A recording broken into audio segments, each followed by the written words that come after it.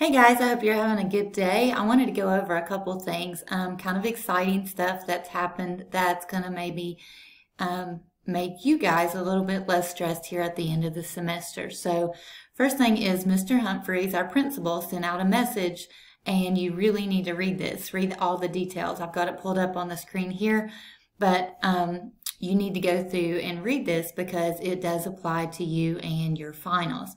So what basically our school board has said, because of COVID-19 this year and trying to reduce the level of stress, this is only due for this semester, maybe next semester. It's not for sure next semester yet, but for this semester, if you make a 50 or higher and you have no missing work, which means you have no zeros in your classes, then you can exempt your final exam.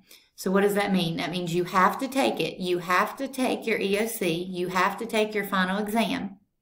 But if you have a 50 or higher on the exam and you have no missing work, no zeros in your classes, then that test does not have to count. Now, if it helps you, we will count it, and we want it to help you. What we don't want is for it to hurt you. Okay, so again, there's an email from Mr. Humphreys. You can read all the details there, but I wanted to go over that. Also, I wanted to make it clear that the last week, next week is a full week, but next week is the last full week for students. So the last week, the week of finals, your exams will be due by Wednesday night. Okay, that's different. Thanksgiving week, we had some due dates that were different. In my classes, there's been extra credit that had different due dates, but typically most of our due dates are Friday night at midnight. If that's the case with finals, then teachers would have to work over Christmas break in order to get their grades done. So it's been set, the whole school is going to make everything due by Wednesday night, which you should have nothing to do that week except your finals. So you just need to schedule your finals when you're going to take them each day so you don't feel stressed about those. But having to make only a 50 on them should help a little as well. But you do have to have those complete by Wednesday night at midnight. Okay, that gives us Thursday to get our grades turned in, and that gives Miss Arnold and them a chance to make sure everybody's in the correct class for next semester. All right, last thing I want to mention is if you participated in Spirit Week and you earned what we call as Wolf Bucks or Spirit Points, you can cash those in increments of 5. So if you have at least 5 Spirit Points, 5 bonus points, you can ask your homeroom teacher for a code if you don't know what that is, and you can give that to one of your teachers. Okay, so if you want to use your extra credit points from Spirit Week, you need to do that by next Friday. Next week is the last full week, so a lot of things are going to be due next Friday.